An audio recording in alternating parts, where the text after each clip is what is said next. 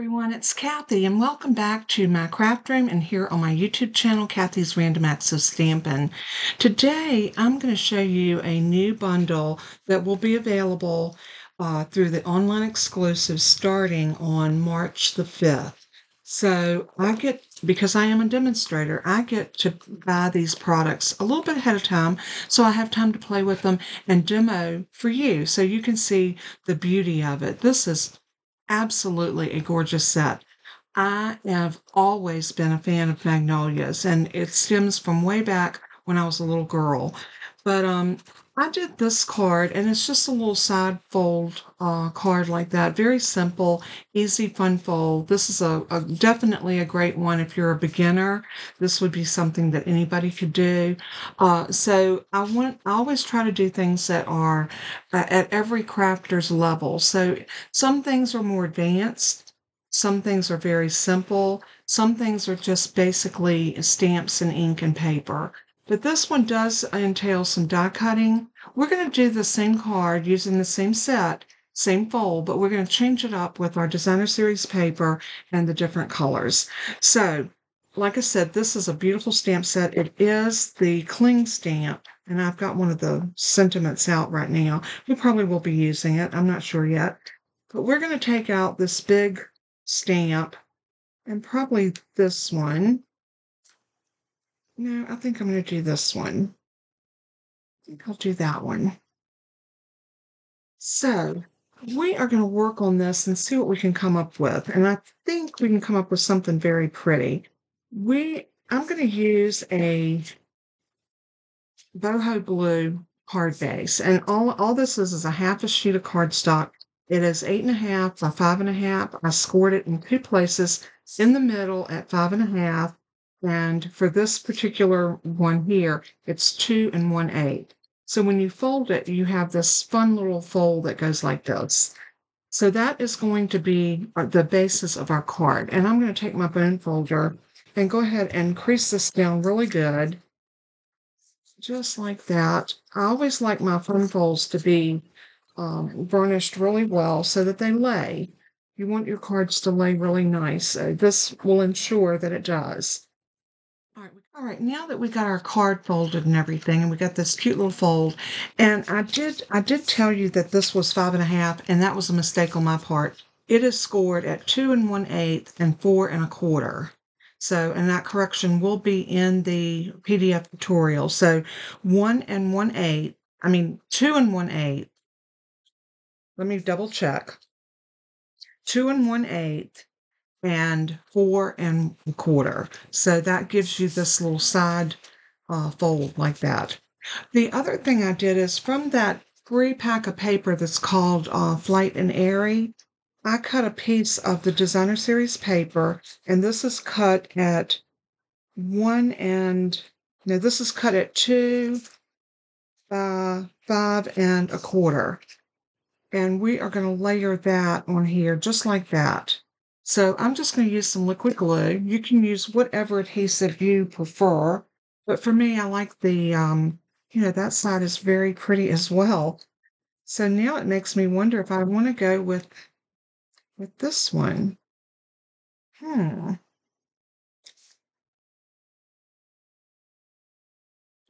I think I'm going to stick with this particular one. So I'm going to take some liquid glue and just run some liquid glue all the way down this piece. Something like that. And then I'm going to center it onto this piece. And I'm turning it sideways because that helps me line everything up a little bit better. And give it a good press. And I like to go back over it with my bone folder just to kind of press that glue out and make sure that it gets pushed out all the way to the edges. I've got a little bit of glue up there.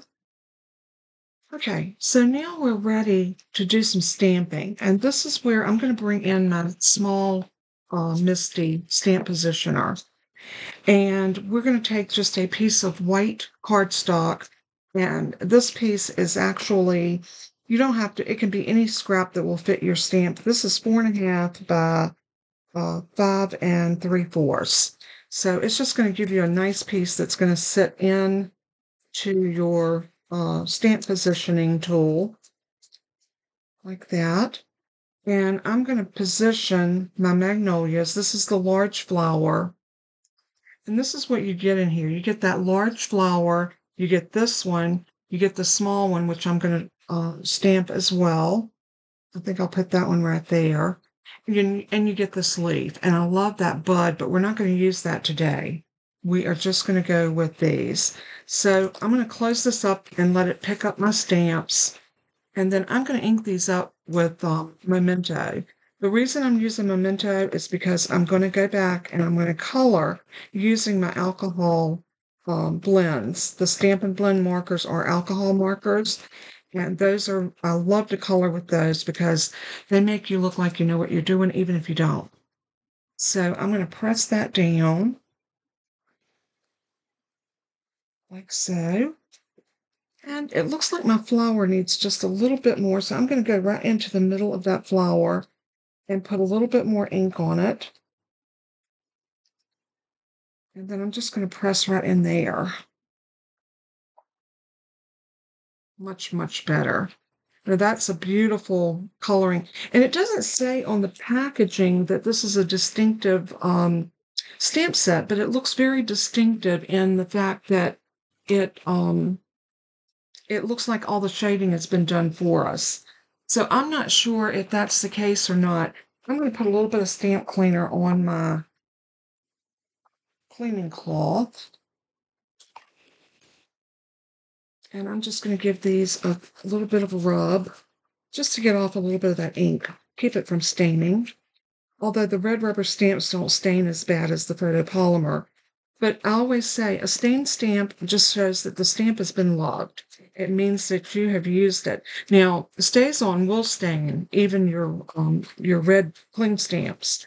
So if you're using StazOn, and StazOn ink definitely has its place in your craft room, but for this, no. My Memento is perfect for this. So what I'm going to do is I'm going to take this piece out. I'm going to stick my magnets back on so I don't lose them. And we're going to go ahead and color this piece. I'm going to leave Misty sitting up there because I don't want her to go too far away. And I'm going to grab, I have two colors and my color lifter. So I have Shaded Spruce and Bubble Bath, and that's what I want to color these with. I am going to use my heat tool on setting 1 just to make sure this ink is set and dried. So I'm going to go up just to setting 1 and just make sure that ink is good and dry. This will ensure that you get no smudging. And I do it from both sides so my paper doesn't warp or turn. And if you stamp this in advance and just let it sit while you're doing something else, you wouldn't have to do this. But for the sake of the video, I'm doing it just for that reason. I think we're good with that. So the first thing I want to do is I'm going to come in and I'm going to use the light shaded spruce. And I'm going to just color in all of my leaves. The shaded spruce is such a pretty color. And it just blends so well with and see, this is why I wanted my color lifter. You can see I've already gotten some green on that petal. This will act like an eraser, and it will push that color back off of that white. It's basically just a plain alcohol marker. And it's so great for doing, if you do make a little boo-boo, you can correct it with that. So it's always a great marker to have. So I'm going to color these.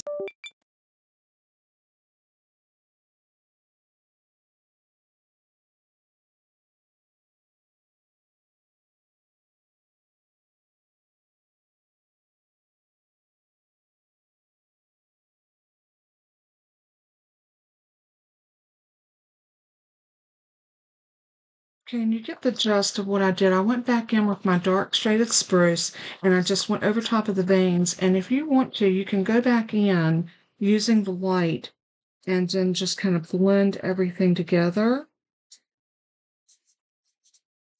This just makes for beautiful coloring.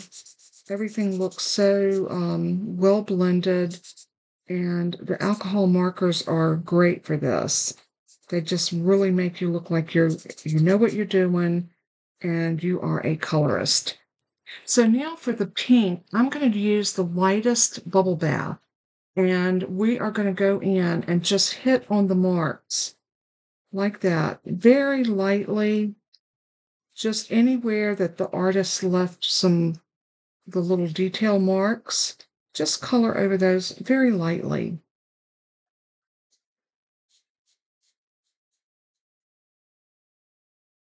And I'm not going to finish this one because I've already done one, but I wanted to give you a little bit of what I did. And let me show you what it looks like when I finished it. I have it ready to go into my die cut machine. So that's what it looks like when everything's done and it's dried. They're very subtle because you want to keep your magnolia as white as you can to keep the true form of a magnolia. So I'm going to bring up my Stampin' Cut and Emboss machine.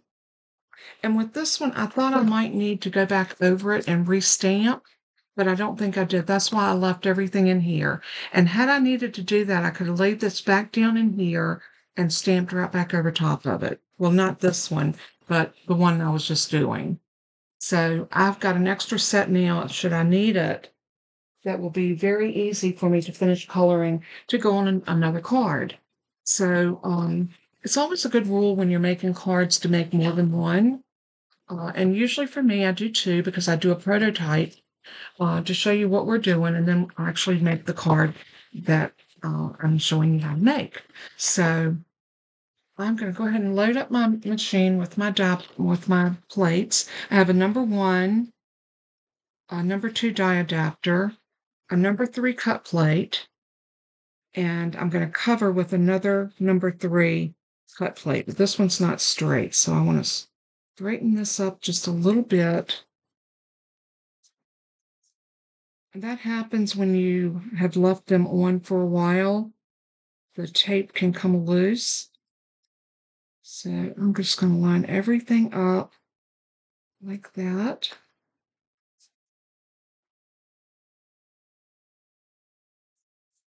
And now we're ready to push this through. So I put my cover plate over and just crank it in.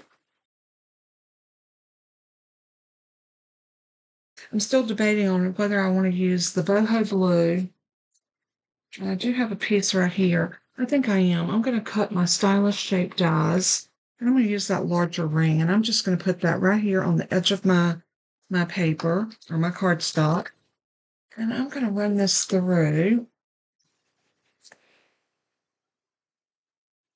Something like that.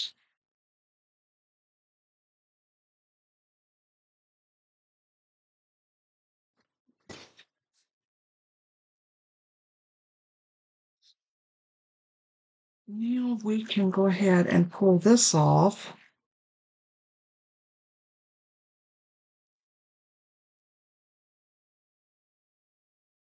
You gotta love your die cut machine when it cuts so easy and flawless every time. And that is definitely the case with the Stampin' Cut and Emboss machine. I get beautiful cuts almost every time. And I'm going to showcase that. Something like that. And I want to do it on the front of my card. Like this. And I am thinking that I may want to try to decide what color I want to put back behind here. I don't know if I want to do the Calypso Coral. It's a little too stark for me. Doesn't speak to me on that. Maybe I want white. Maybe just a piece of white cardstock might be just the ticket. I think the white is exactly what I needed for back here. So I'm going to cut a piece of white cardstock. I'm going to have to grab a piece. Let's bring this up and we're going to cut it at 4 inches.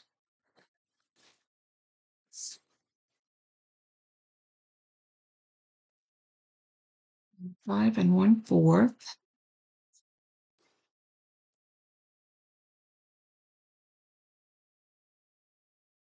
And let's lay that in like that.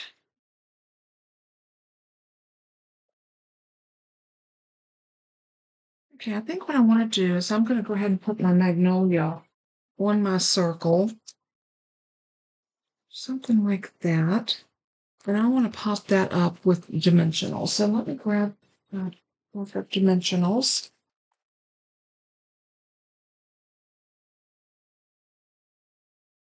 A couple more. Just to make sure everything is anchored. Let's see. Yeah, that gives some nice definition. I'm also going to take boho blue and I'm going to edge around this piece just a little bit to give a little extra definition. So here's a piece of cardstock that I've been using as a scrap.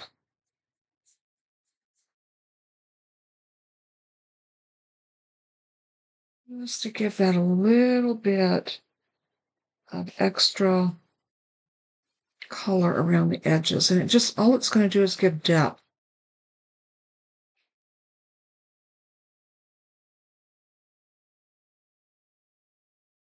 It's gorgeous. So now I'm going to go ahead and pull off my backers.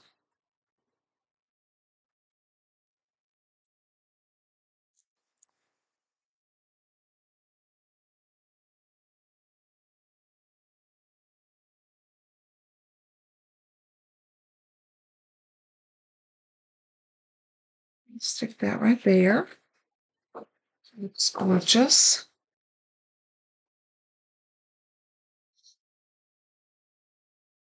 And I'm going to leave this sitting in. I'm not going to glue this in just yet. I want to make sure that I've got my outside decorated exactly the way I want it before I go any further. And I love that. I think that frames that magnolia beautifully. And we can put a sentiment down here. And I think for the sentiment, I'm going to also use my stylish shape dies. And let's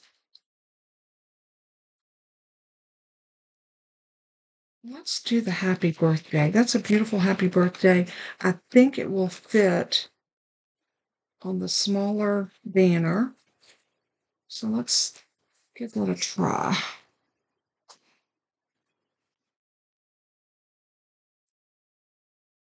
We'll stamp it and then see if it's going to work for us. And I think what I want to do is I'm going to stamp it on the boho blue. So I put it down to the bottom of my paper. And I'm going to grab the block.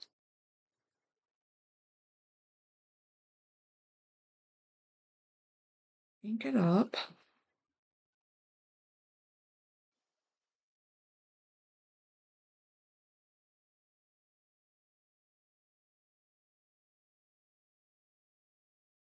Pretty.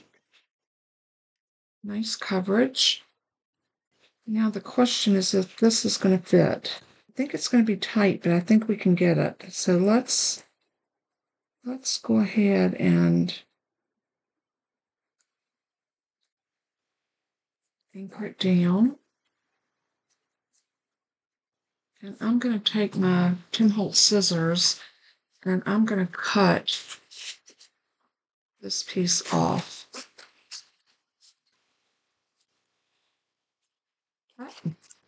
Well, we'll just have to put it back on.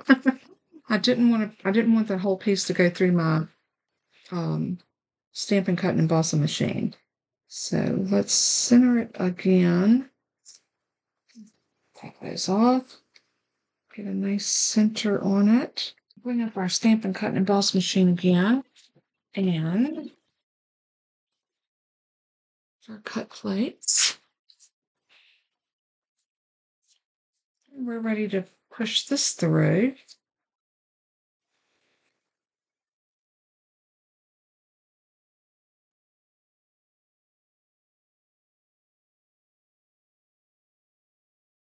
And I think that's working. That looks really pretty. So we have our sentiment.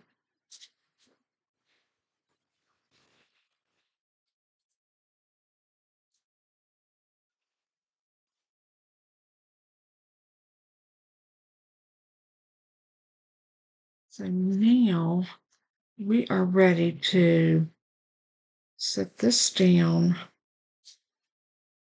here. This about like that. We can put this, you can do it across the middle if you like, or you can do it down under here like that. I like it down because I don't want anything to cover up my beautiful Magnolia. So I'm going to put, at this point, I'm going to put glue. I know I can't go past that point with my glue.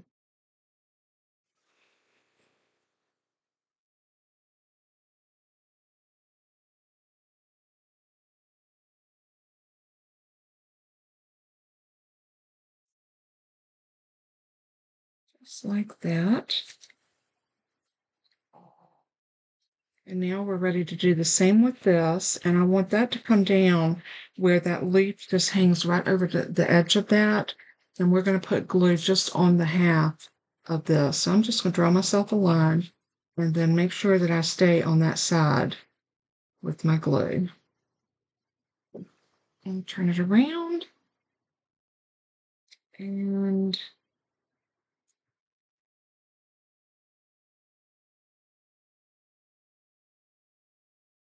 we do have a little bit of glue up there. Let's move it over just a hair. Looks good. So once I know I got it, then I'm giving everything a press, and that is good to go. Now we have this little piece, and what I want to do is I want to put this over in this corner because that's going to hide behind here when you close your card. But when you open it, you're going to have that cute little flower there. And behind that, I am going to use a little bit of the boho glue. And I'm just going to ink up, bring my little piece back out.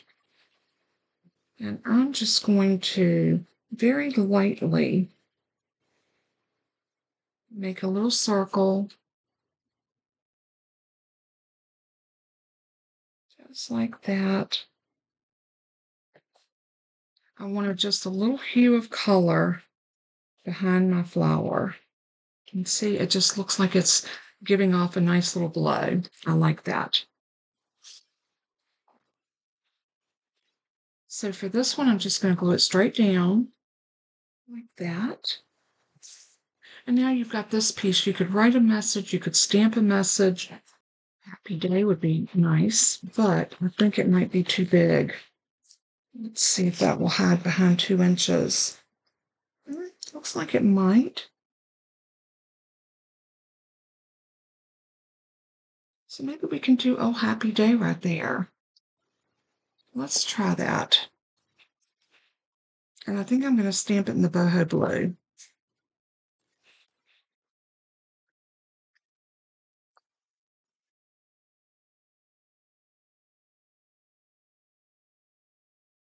And that comes from, it's in the annual catalog, and it's Candace Expressions. In case you're interested in where this comes from, it is in the annual catalog.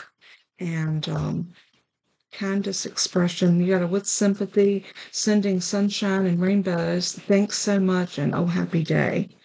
Great sentiment stamp set. So I'm going to set this down right about here.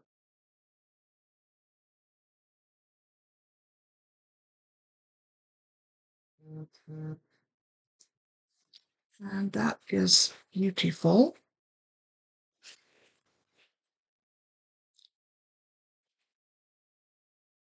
Let's put that, this little piece. And now we can put this together like this. Isn't that beautiful? So I'm going to go ahead and use some liquid glue on the back of this.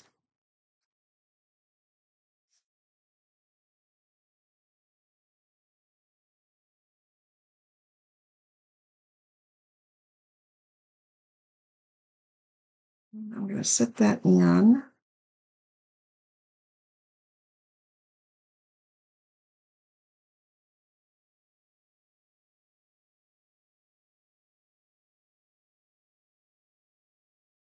like that, and it does cover, everything is covered.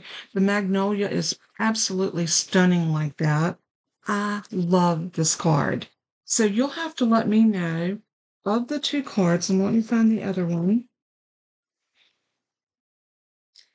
They're both done with the same fold. The only thing here is I used a rectangle rather than the circle.